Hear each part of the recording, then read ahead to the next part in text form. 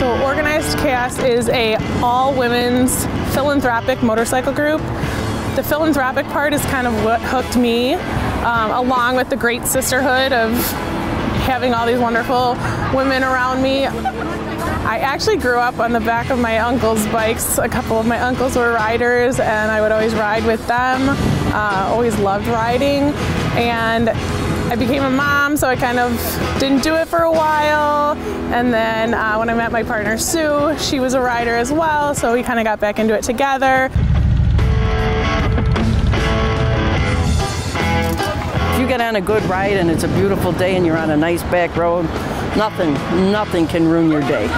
It's just absolutely gorgeous. And that's why most people ride.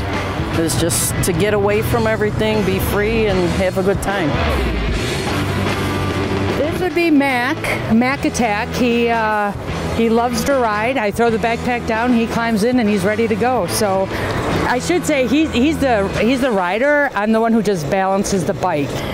Started him off young. He's got his own goggles and backpack, and he's ready to go. This has been an anchor in my life for a decade.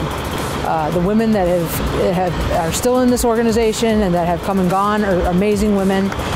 They empower others, and we also have the Pride Parade, which we participate in every year, and we're excited that COVID is now dissipated to the point where we can safely enjoy that again. So we're doing that event, we're doing the Aurora Pride before that, and Backlot Bash and things that accompany the Pride Parade. So this month it's going to be quite busy.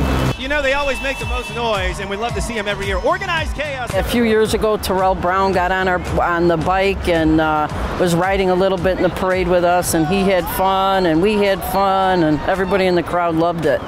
To be a riding member, you have to have an M class, you have to carry insurance on your motorcycle, own a motorcycle, and of course we look for you to be a safe rider.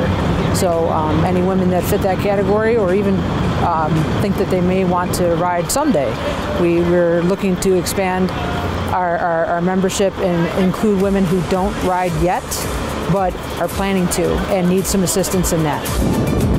It is the best therapy ever, that you just get on open road and go. So, and then when you have your best friend with you, it's even better.